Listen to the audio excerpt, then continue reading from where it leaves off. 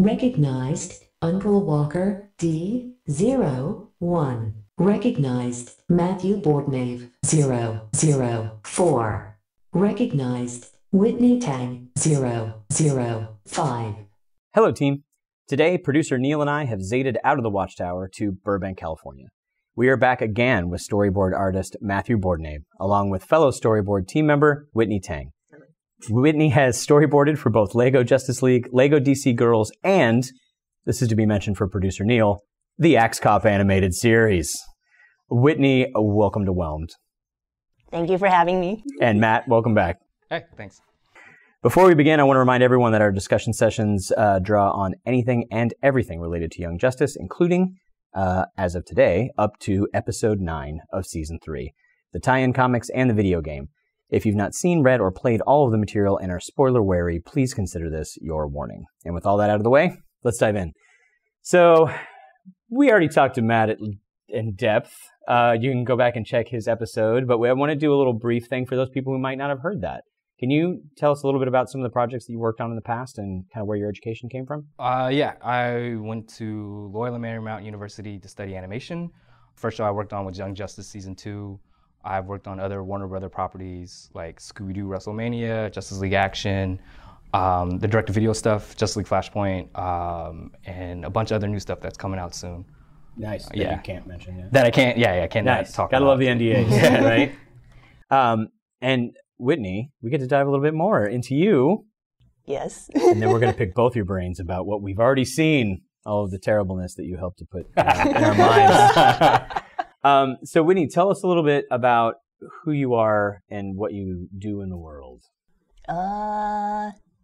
I'm Whitney. Yes, and then I'm a storyboard artist.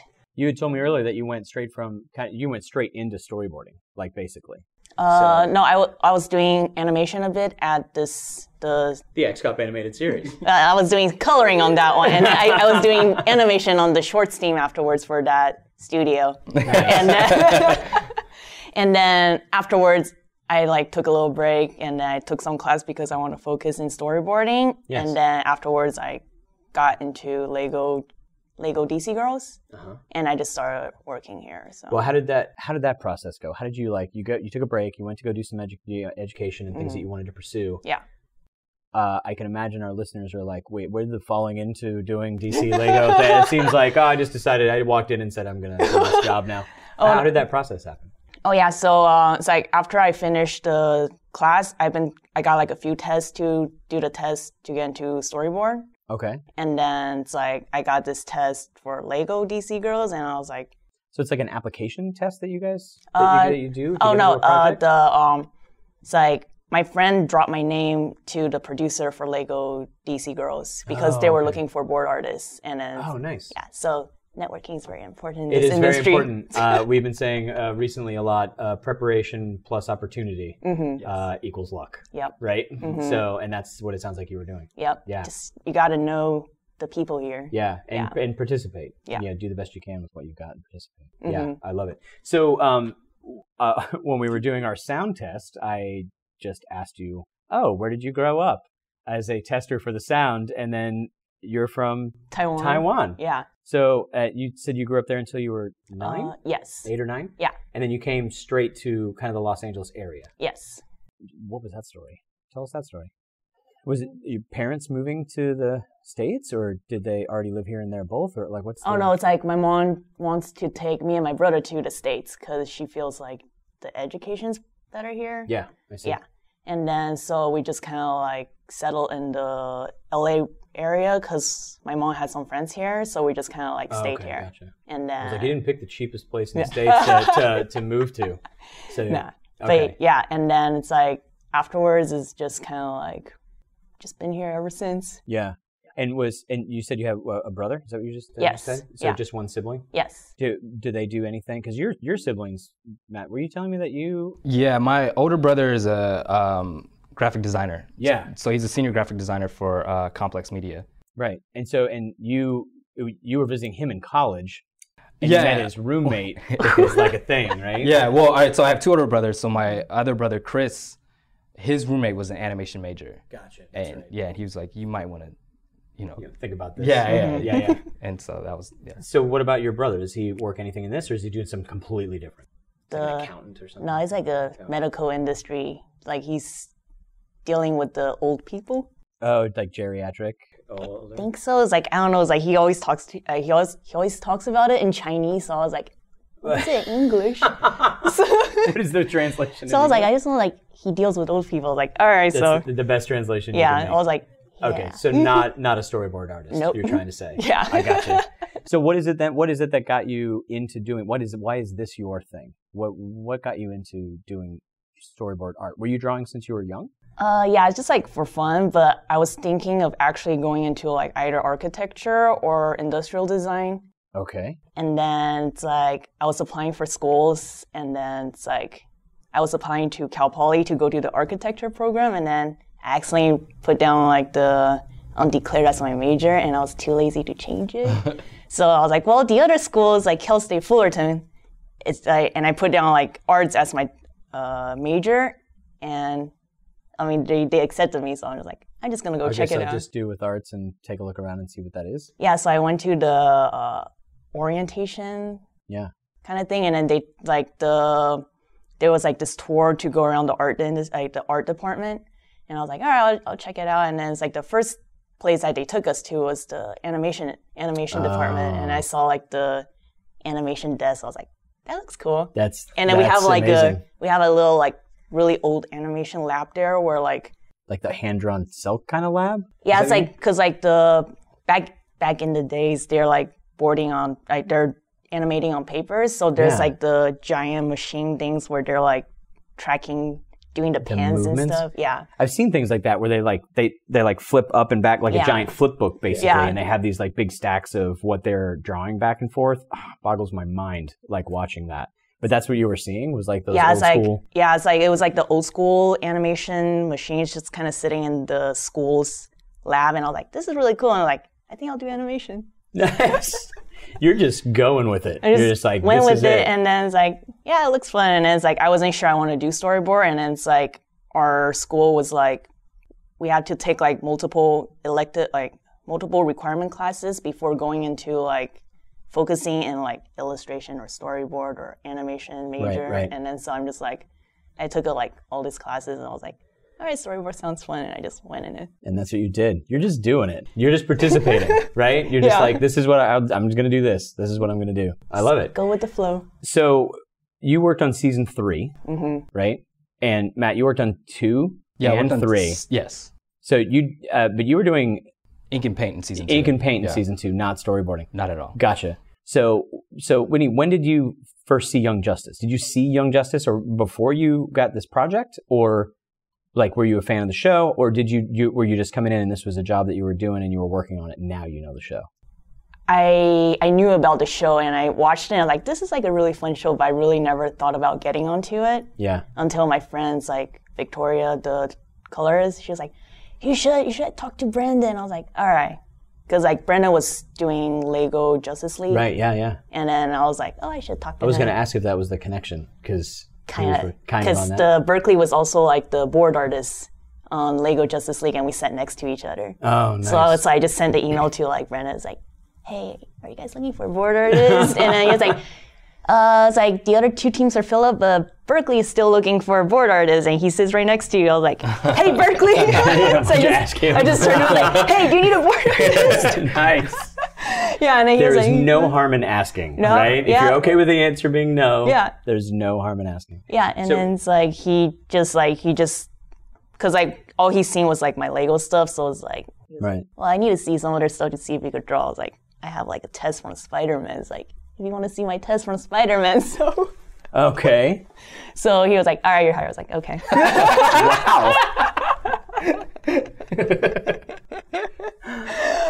All right then. So what was your history with comics and like DC characters before you started working on these projects? Did you have any history with comics at all? Nope. No. Nope. So not a thing that you were like in Taiwan, there weren't. It's like I was watching animes when I was a kid. Oh, yeah, that makes sense. And then it's like when I came to America, I was watching like the X-Men, Yeah. like the Animated series? the ones like Saturday morning stuff. Yeah. And I was watching those to learn English. Oh, yeah. Yeah. And then I'm laughing because my kids are in a French immersion school that also does Spanish on the side, and yesterday we were watching like the Spanish Blues Clues. And oh my god. My eyes are gripped to the screen. I'm like, Morado. Okay. I'm like, this is the way to learn it, right? Because this is like, it's what I need right now. Yeah. Perfect. Mm-hmm. Learning English on X-Men. Sounds amazing. Fantastic. What the cool thing is, like, another other one, I'm like, yeah, X-Men help me to inspire me to draw, and then she's like, X-Men taught me. So it's like X-Men is the through line. Professor X out here too. Yeah, nice. Yeah. Well, I learned how to read on Superboy and the Legion of Superheroes when I was a kid. Nice. My brother used to bring those comics home. That was one of his like 4 main titles, and I was like, oh, it's Superman, and oh wait, Superboy. Oh wait a minute, what's happening? Oh, these are kids. I was like, I'm in, and that's what whatever your passion or your interest is, use it to learn the new thing, whatever that new thing happens to be.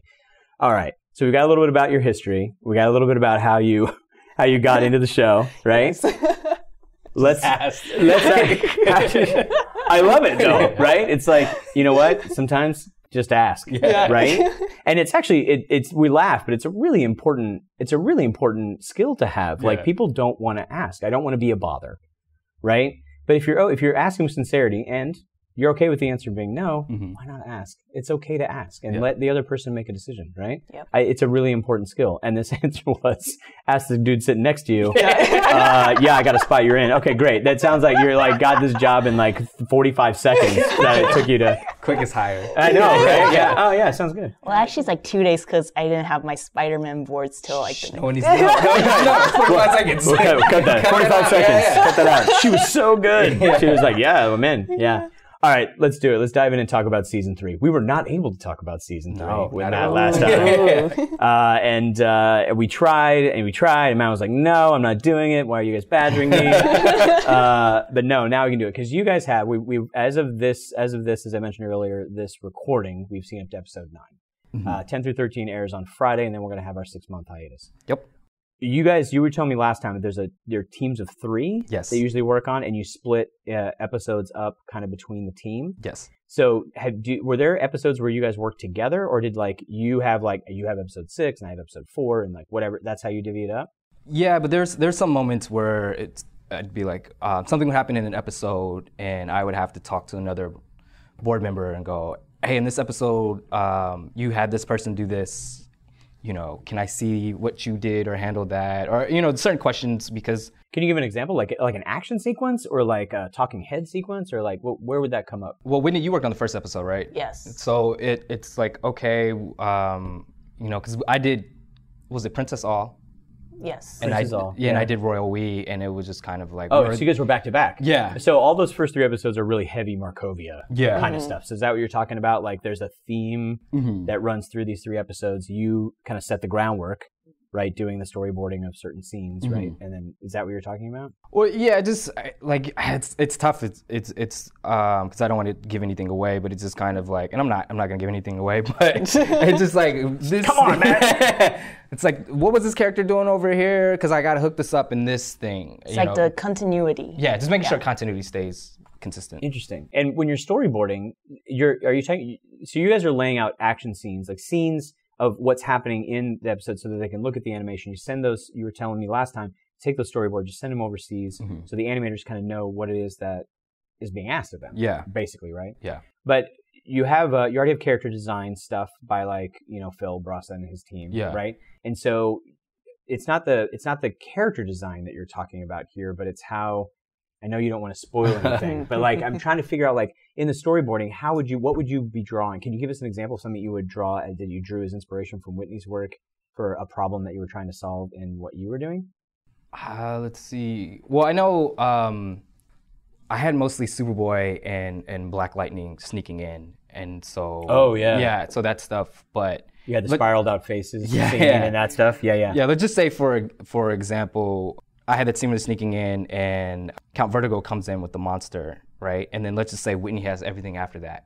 Whitney would come to me and we go, okay, where did this sequence take place where Vertigo steps in? And I'll pull up the backgrounds and be like, this is where I have them.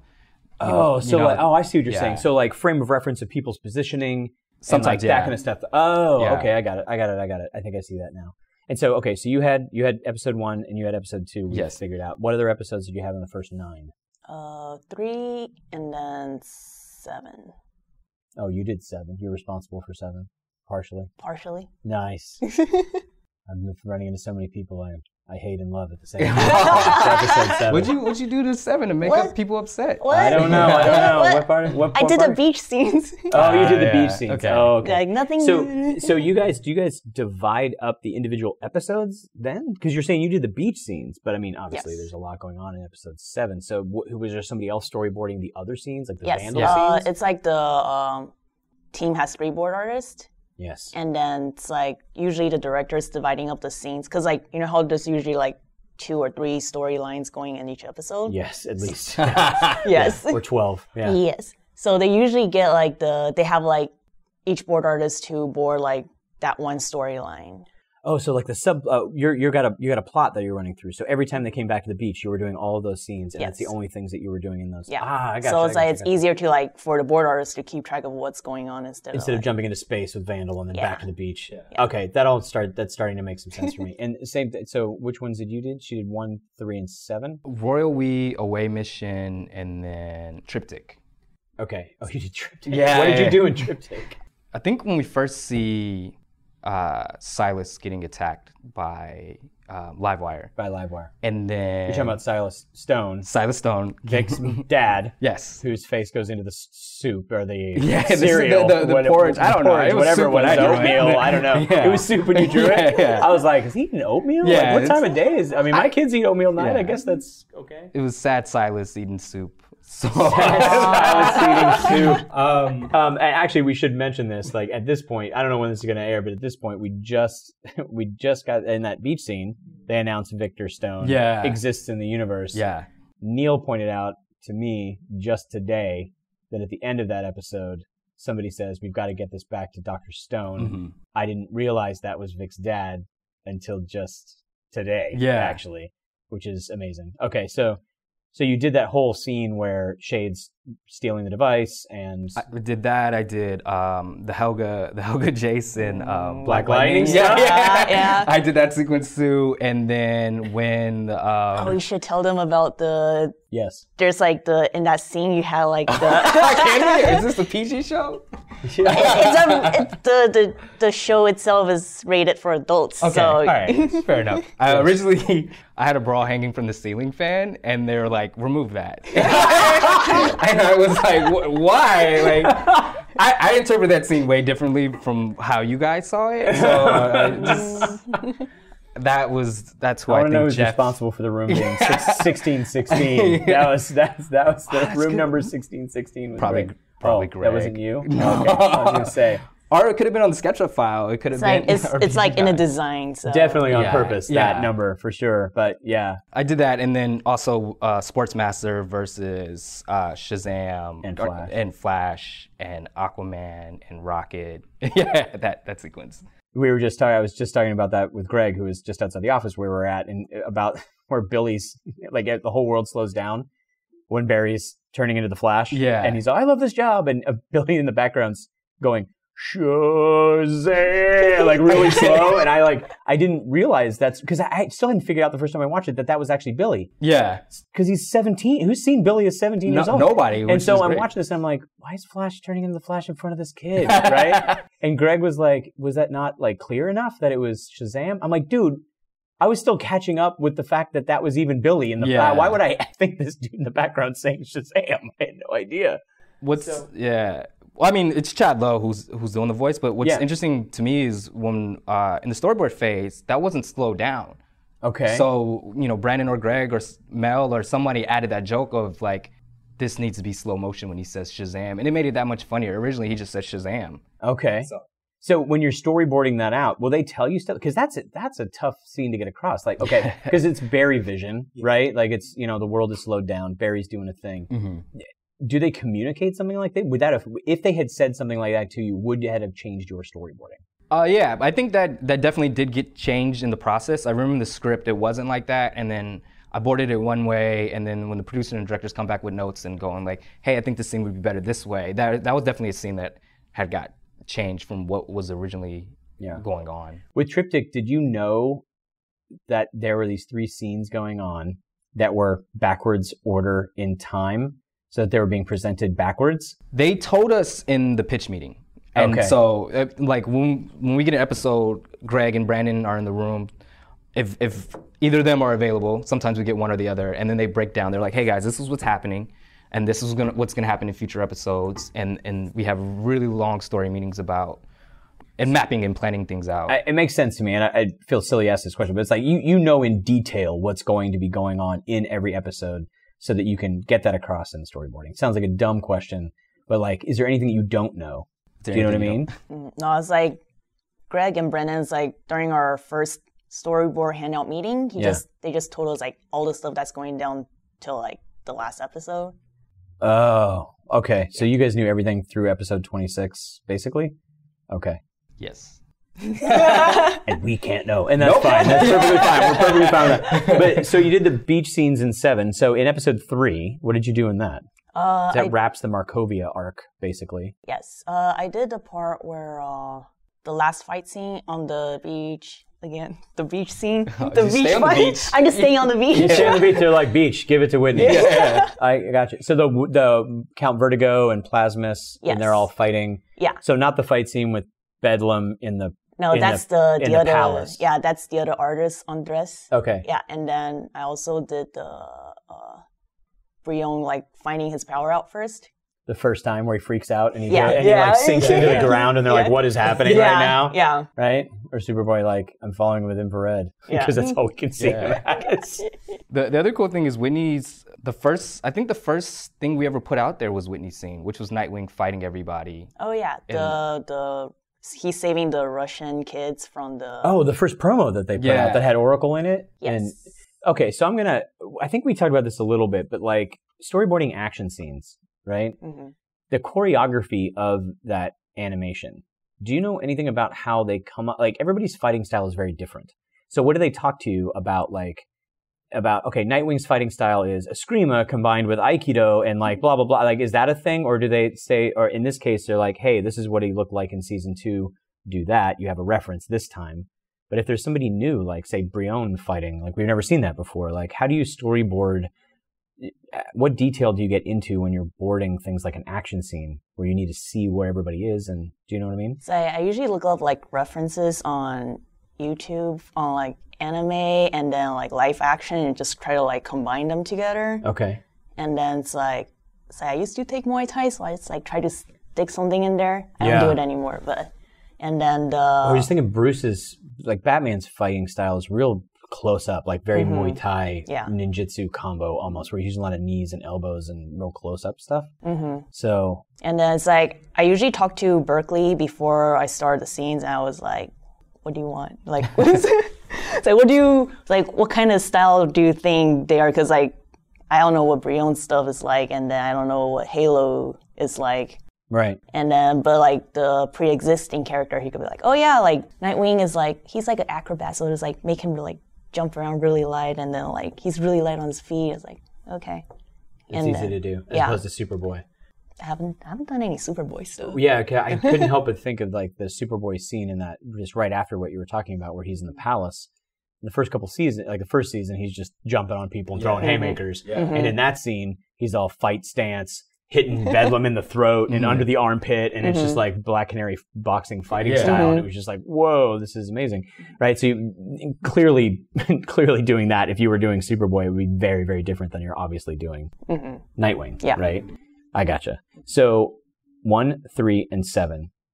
Other things like in the beach scene in 7, there's little stuff like Halo finding and petting a starfish on the beach in the water, like little premonition of what's coming on down the line.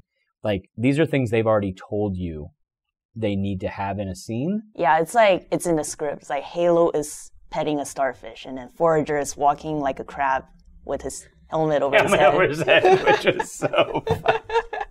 It was like, what's his name from Futurama? I'm going for a scuttle. That guy, yeah. Yeah, that was so funny. But do you know, it sounds like you guys knew so much before you guys went in. Did you understand what, like, okay, Halo's petting a starfish. Okay, I guess I'm just going to have starfish. But did you understand, like, the context in which those kinds of things are happening in the background? Or like we were talking earlier about storyboarding, aiming at Matt, Neil had noticed that in the episode with the kids' daycare, super daycare, some of the blocks spelled out the name of the surface doctor that works with Aquaman in the comics is spelled out in the blocks. And it's like, is that stuff that you guys put in or add to, like, besides a bra on a fan, but like, is that stuff you guys sometimes add on to, or is that things that get added afterwards? It could be. Could be both? Yeah, it could be both. It could be a thing that, something I would add or another board artist add, or it could be something the designer add or something that Brandon or Greg decided would be cool to add. So. And they communicate that to the animator? Because say you didn't know that, but that's something they wanted, right? And you didn't know that. You guys send the storyboards and all of the gear and the scripts and all that stuff overseas to be animated. Do they then talk to the animation team directly and say, we want this written on a wall or a poster in a background needs to have this missing kid, like the Stephanie Brown thing that was in the comics, where, that kind of stuff? Does that get communicated at your space of work, or does it actually come in toward the animation team? Do you know? We try to call out what we can, and because we do like this thing called action notes when we're done doing action notes. Okay. Yeah, it's like we just describe what's going on in each panel. Okay. And then it's like we just try to describe like everything. So you're drawing out panels and you're writing handwritten notes, like written choreography notes, basically for that panel as well. Yes.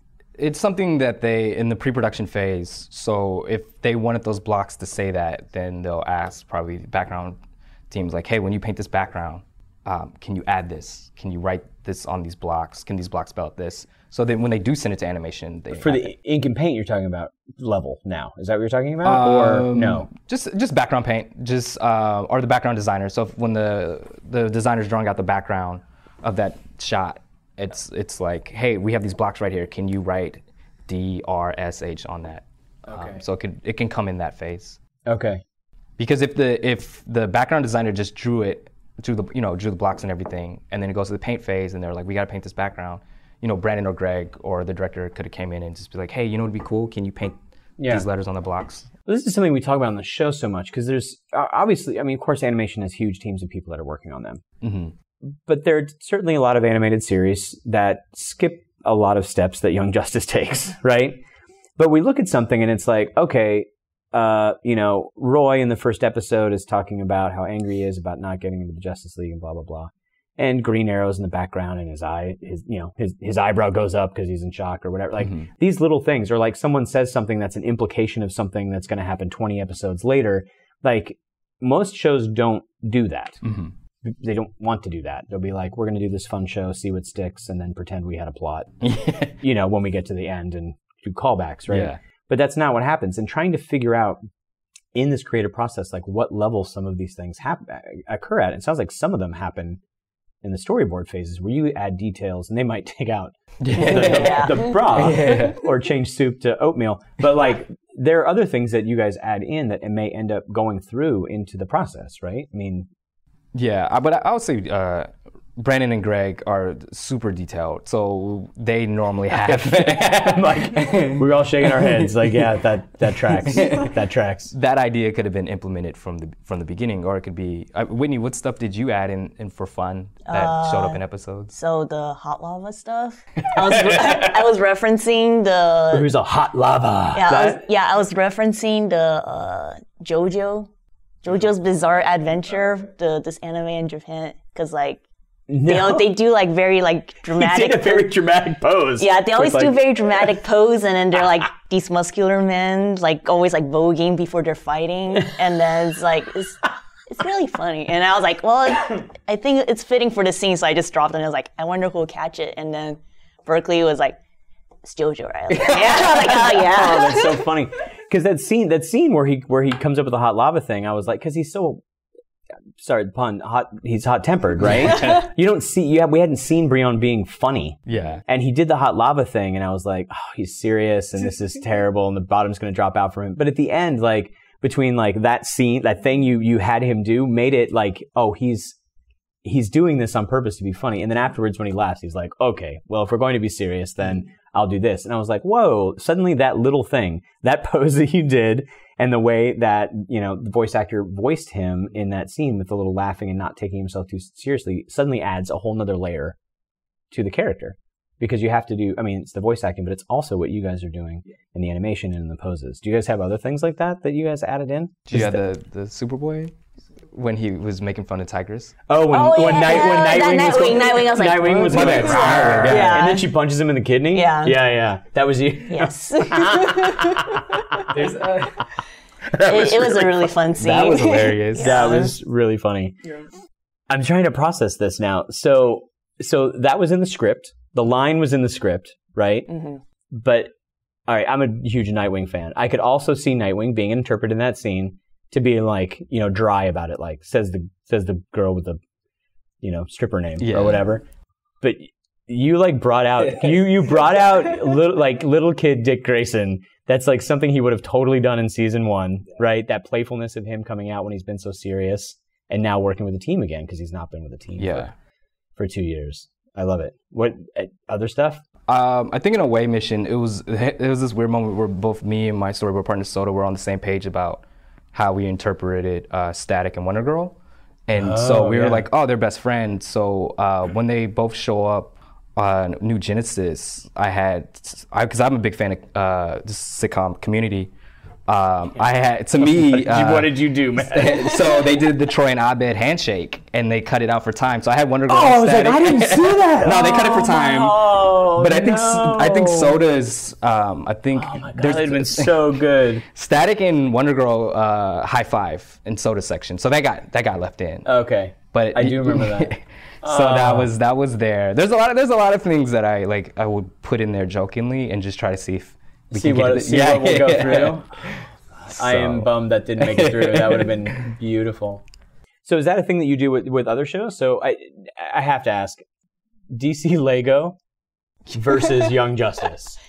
Got to be a difference in storyboarding or even drawing, art style. Yeah, right? It's very different. Very different. Because you're like, right? Yeah. Okay. So I went from drawing claw hands to like real anatomy. You're like, oh no, I gotta remember how to do fingers again. Yeah. Right. Yeah, and then Lego is like for kids, so it was like more fun. And then also like we could like take the pieces apart, like we could pop off their head and their hair or their limbs. Right. And the Lego stuff. Yeah. What was I watching? I was watching one of the Flash one that I think Brandon directed. I can't remember what it was. DC Lego Flash. Sounds like it. It was basically, my wife was like, the kids are just watching like superhero Legos. And I'm like, I know, it's actually a great kind of story about slowing down and focusing. That's a great message for our kids, right? But there's scenes in there where Cyborg gets blown into pieces. That's just like his head's being carried around and stuff, and it doesn't seem as odd as it should. Yeah. Right? So he's still talking with his head like right. Not attached to his body. Yeah. But yeah, it's like Lego is it's really fun because it doesn't take itself very like serious, and then Batman does.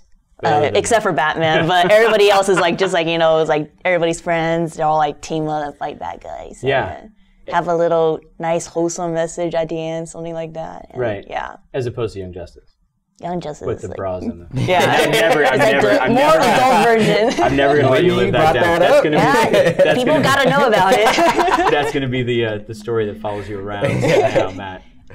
So in addition to that, you worked on Lego Justice League and Lego DC Girls. Yeah. I haven't seen that one yet. It's on Netflix, I think. It came out on Netflix. I don't know if it's still there. Okay. Yeah, it's a newer version of it's like, because they had Lego. Is it the Friends Lego set? Yeah. So the shape is different. Yeah. Still. So you're talking about yet another different art style. Yes. Drastically different between Young Justice and even these two DC Lego properties, right? Yeah. Have you worked on Flashpoint Paradox? Yeah. So some of the design elements are not too far off of Young Justice. No, Phil was the designer on that one. Right. I did Gotham by Gaslight, and that was one where I had to switch because now you're like, all right, you got to draw like Bruce Timm now, and so that's. And even JLA, because Shane Glines was our character designer, and John Suzuki, and then you had to make that switch also. But oh yeah, the Justice League action. Yeah, all on Hulu. So it's all on Hulu now. Oh yeah. Yeah. I wasn't sure I was going to enjoy it. I'll be perfectly blunt. But this has happened to me before because I was like, Brave and the Bold. I don't know about what? Yeah, and then I watched it and I was like, this show is way better than I expected it to be. And like, what was it? Was it Chill of the Night? Was that episode? In Brave and the Bold? In Brave and the Bold? Yeah, that was really good. Yeah, that was like one of the dark, like deepest, really psychologically deep stories that I've seen. The Doom Patrol episode, every chance I can bring that up with James Tucker, I was like, you really killed the Doom Patrol? You really killed the Doom Patrol? Yeah. And Batman loses, and that's like the first time you've ever seen Batman lose. And he's just like, what the hell just happened? Like, that episode's so good. Yeah, absolutely. So these different styles that you guys have to work in, I don't grasp that, right? So I'm a writer. I write in my style. Yeah. I don't know how to imitate. I figure when I'm imitating somebody else's style of writing, it's going to be a dumpster fire. Like, I don't know, because I'm not writing from my heart and getting, the details down. I could try, right? But maybe somebody wouldn't notice. But for me, it wouldn't feel. But I've talked to several artists, and the ability to switch, or Christopher Jones, who does the art for the Young Justice comics, and he's done other stuff like Doctor Who is not the same design style as. And how you guys can switch between these styles, that's got to be a skill that not every artist is able to pull off, right? I run into a lot of there's a lot of people who do their own style sketches, right? And that's great. And you want to do your own work, that's great. But here you are having to adapt your styles to all of these different art styles. How does that work for you? Is it a process you find easy? Is it hard? Is it something you would encourage people to be like, look, you got to draw on a bunch of different styles? Just like.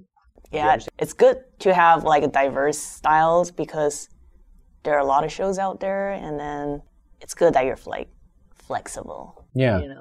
Because like I was talking with someone, and then they're saying how like when they look at portfolios, they like to see like a little bit of diversities. So like they know you could do a little bit of everything. Yeah. Unless you know for sure that you want to do like like for example, like you want to do like the serious DC stuff. Like that's your typecast. Like you get typecast, or it's like we call it like your wheelhouse. That's where you live, right? Yeah, it's like if that's your forte, then like just go for it. Yeah. And then it's like sometimes, but I feel like it's good to have like little different kind of stuff.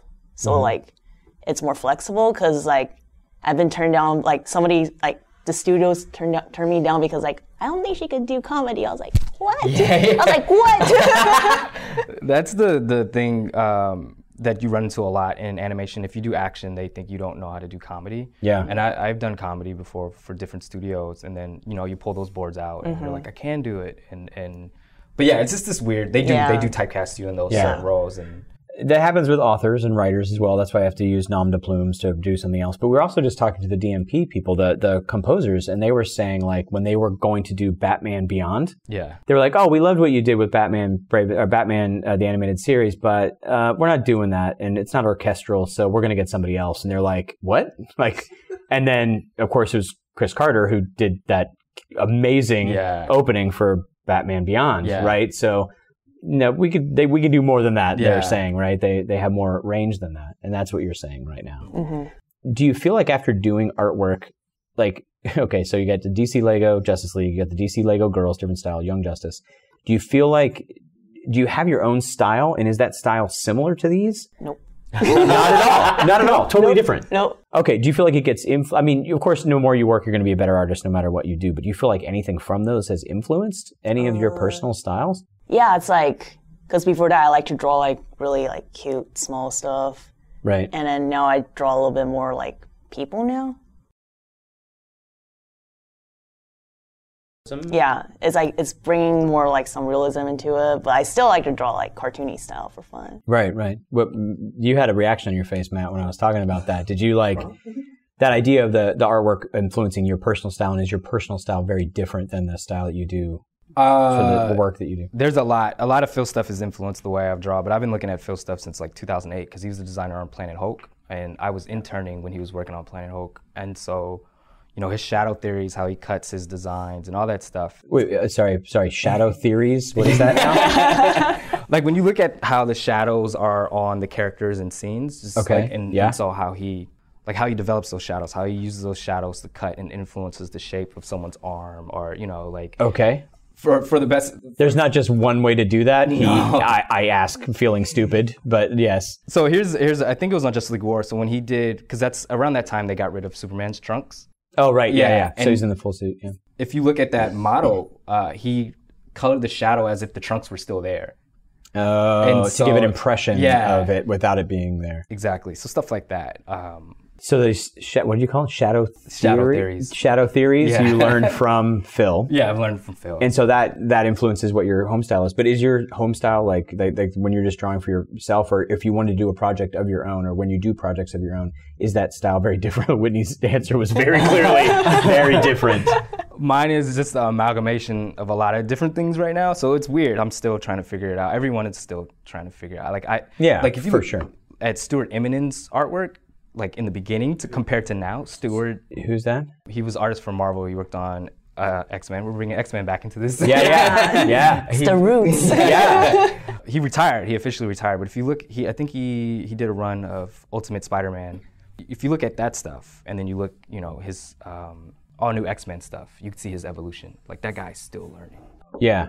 I totally get that. I now really want to see Whitney's stuff. Like. You were like, I didn't even finish that question before you were like, no. I have nothing to do with Legos. Yeah. So are there projects that you want to work on too? Like, is there something that would you want to go into animation as an animation style, or other projects besides what you're doing here? That's a question for both of you, but do you work on your own stuff, or is you're here, you're doing your art here, but I can't believe an artist doesn't go home and just draw their own stuff. No, it's like, cause I usually go home and just like doodle to like wind down. Yeah. But it's like, sometimes I mostly do watercolor because I stare at a screen all day, and I'm just I can't look at screens when I go home. I just pull on Netflix and I just paint a little bit and then go sleep. But then it's cause like, you know how we started drawing on papers, and it's therapeutic.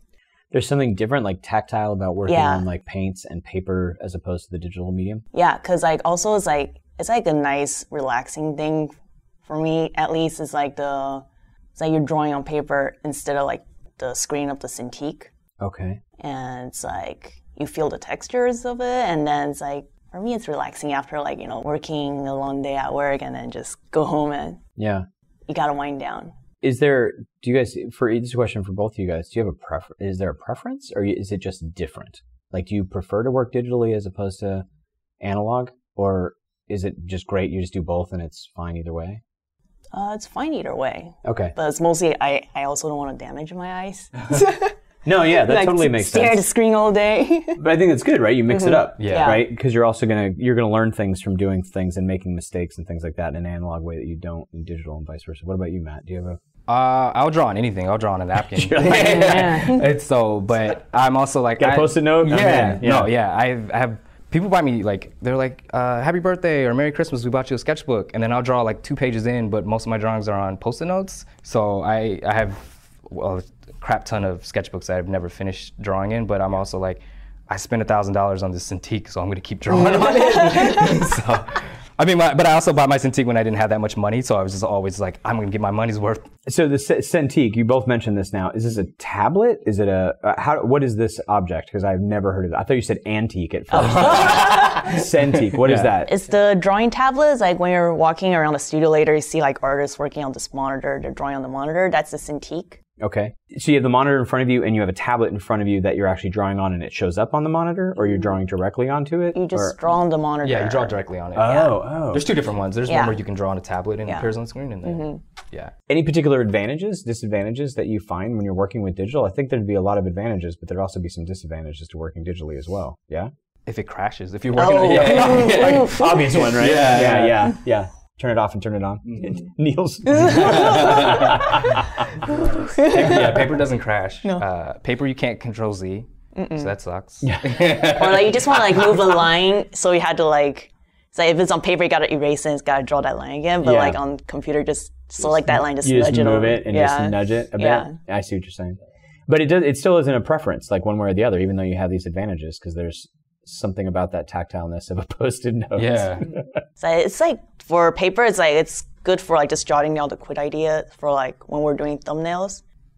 Yeah, that's a good question too. Like, so do you do thumbnails of your sketches on paper before you start to flesh them out when they're in digitally? Yeah, especially like when we have those handout meetings, like we'll, when we're reading the script, you were mentioning that last time. You'd write a few quick notes. Right. Or we'll just, we'll draw it out. Or even then, if I'm like, I'll draw something out, I'll run to my director's office, and I was like, I'm thinking of a shot like this, and he'll pull out his Post-it note and be like, I'm thinking of something like this. So that's always helpful. I hear what you're saying.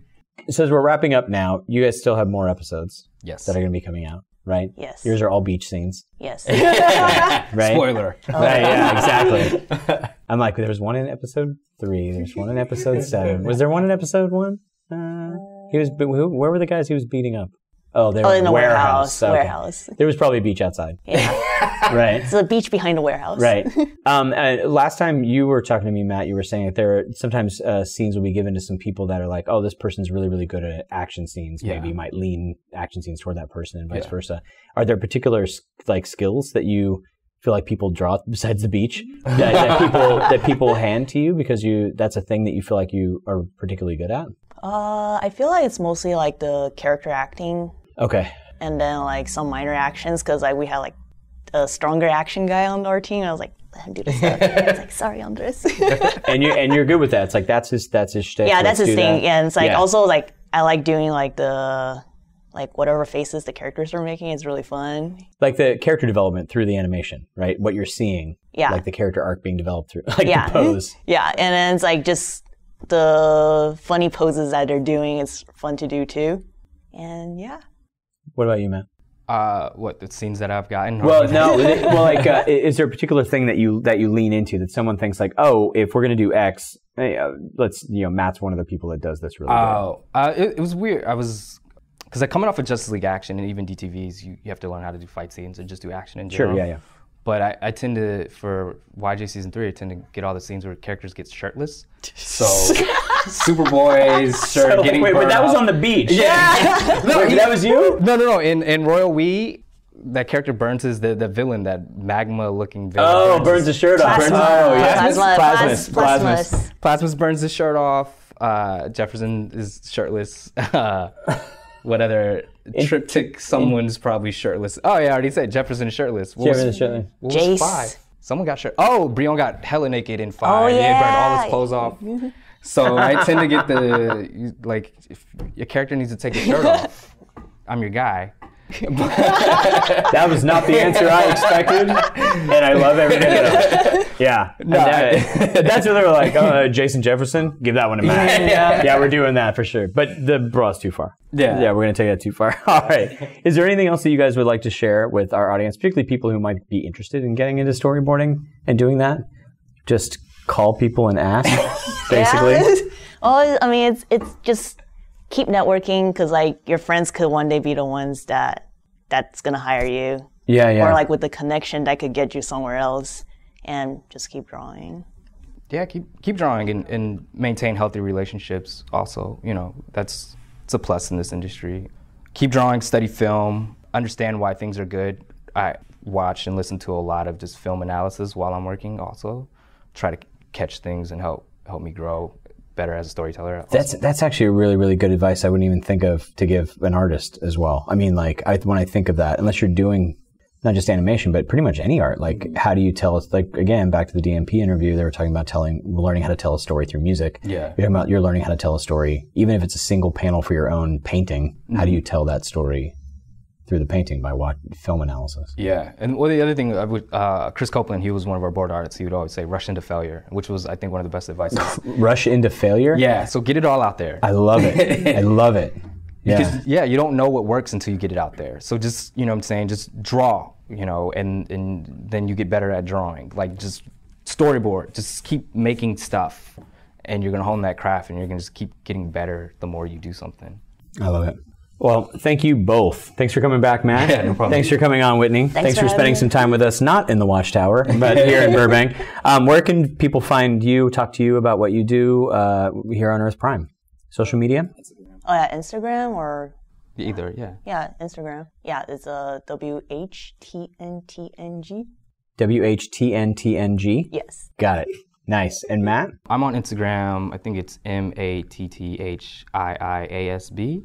And then you're also on Twitter, too. I am on Twitter, yeah. Matthew B64. Please send us all your Reddit theories. It's great. Your theories are great. Wait, what? Me and Whitney and Soda will just send me like, hey, this is on Reddit. Like the memes, the theories that people have, the jokes they have, like comparing Halo to Kenny, or like there's just Kenny. What? I don't like how accurate that is. Oh, that's terrible. Keep sending us this stuff. I love reading them. Oh, that's fantastic. We all love reading them.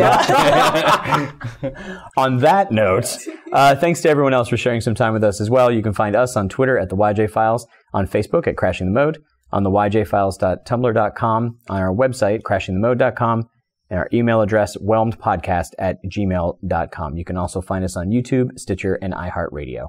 If you enjoy our show, please consider sharing it with a friend. You can also support the show by giving us a 5-star review on Apple Podcasts or your podcatcher of choice.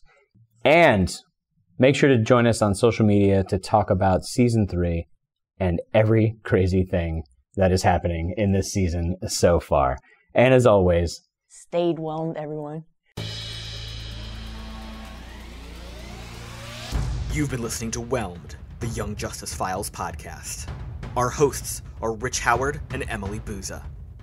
Our editor and producer is Neil Powell. Our theme was composed by Emily Mio. Our logo was created by Kevin Bates. Whelmed is a fan-made podcast and is not officially affiliated with DC Comics, DC Entertainment, Warner Brothers Animation, and any other owners of Young Justice or its related source material. As such, these companies have sole ownership of all symbols, images, names, logos, and proprietary material related to Young Justice. Original content of this podcast is ours under Creative Commons. Thanks for listening, and stay whelmed.